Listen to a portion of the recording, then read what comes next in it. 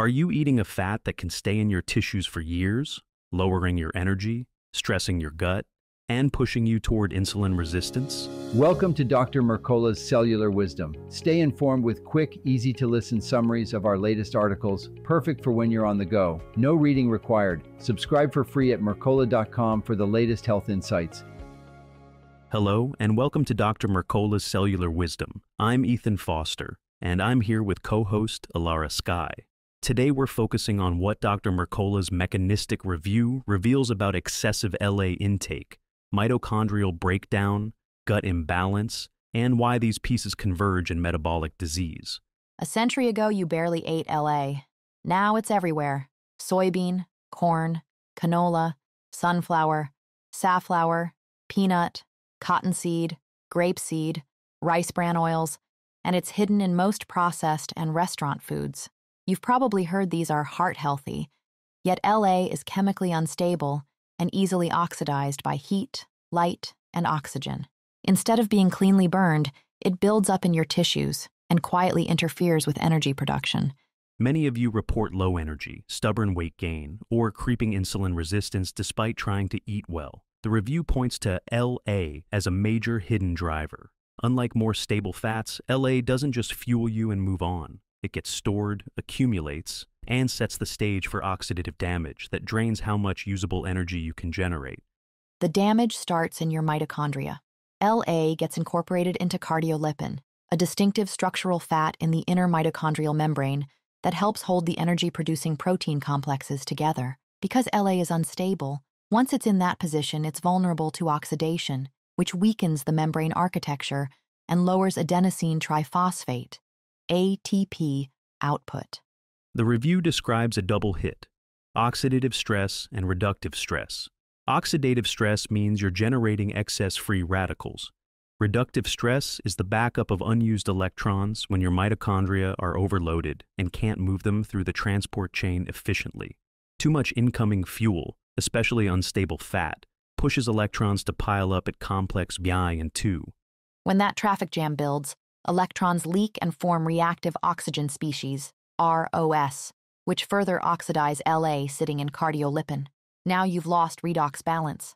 Energy flow becomes erratic, proteins destabilize, and the efficiency of your cellular engines drops.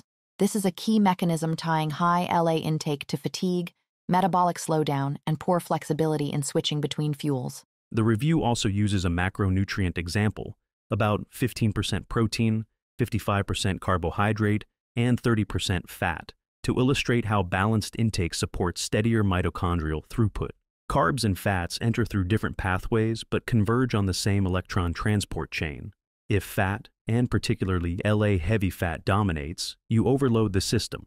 Balanced intake helps distribute the electron load so your mitochondria aren't swamped. This helps explain why some high-fat eating patterns that look good on paper can fail over time if the fat fraction is rich in LA. Even when blood sugar falls initially, the long-term mitochondrial strain from unstable fats can undo the benefits.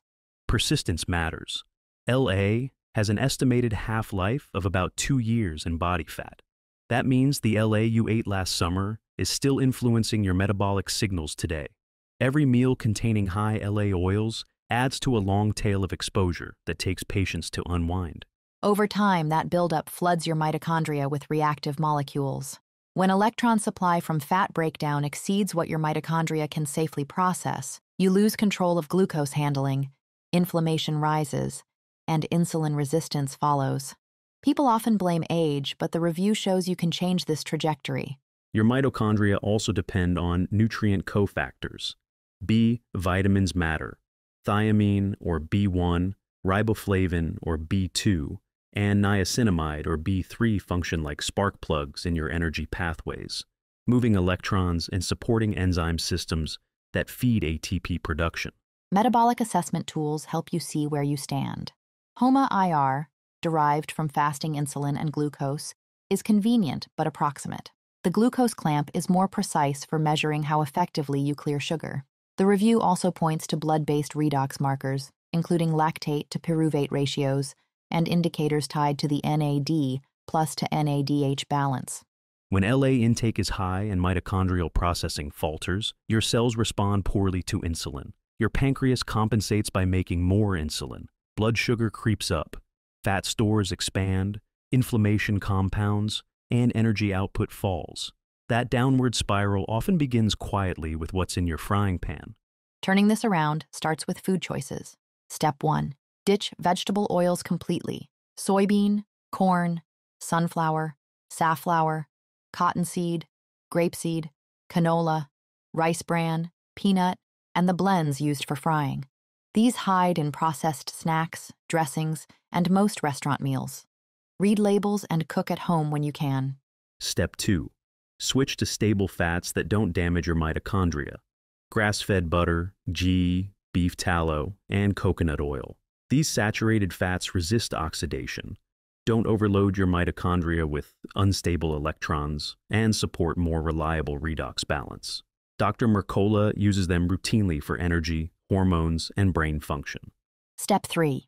Eat more gut-supporting whole foods once your gut can tolerate them. High-quality carbohydrates such as sweet potatoes, carrots, squash, and rice provide fermentable fibers that feed butyrate production. If you're dealing with bloating, cramping, constipation, or loose stools, heal first and add fiber slowly. Remember the fiber paradox. Step 4. Cut back on olive oil, nuts, and seeds, even those usually labeled healthy. Walnuts, almonds, pecans, sunflower, and pumpkin seeds carry significant La. Olive oil, though lower, can oxidize under heat or light and is often adulterated with cheaper vegetable oils. If you're snacking on nut butters or pouring olive oil freely, consider scaling down. Step 5. Stay consistent because La clears slowly. With a half-life of about 2 years, stored La will influence your metabolism long after you change your diet. Each La-free meal lightens the oxidative burden. Saying no to fried foods, chips, and commercial dressings is a long-term investment in how you feel. Here's your challenge. Audit your pantry and your usual takeout. Identify every product containing the vegetable oils we've named. Replace at least one of them this week with a stable fat option. And note how you feel as you begin lowering your La load. If gut symptoms are active, start the slow fiber approach. Choose a small portion of one gut-friendly carb like cooked sweet potato, track tolerance, and build from there. Each small change moves you toward better mitochondrial function and more stable energy. Thank you for watching Dr. Mercola's Cellular Wisdom. We'll see you on the next episode. Thanks for watching. Subscribe now and click the notification bell so you never miss an update. See you in the next video.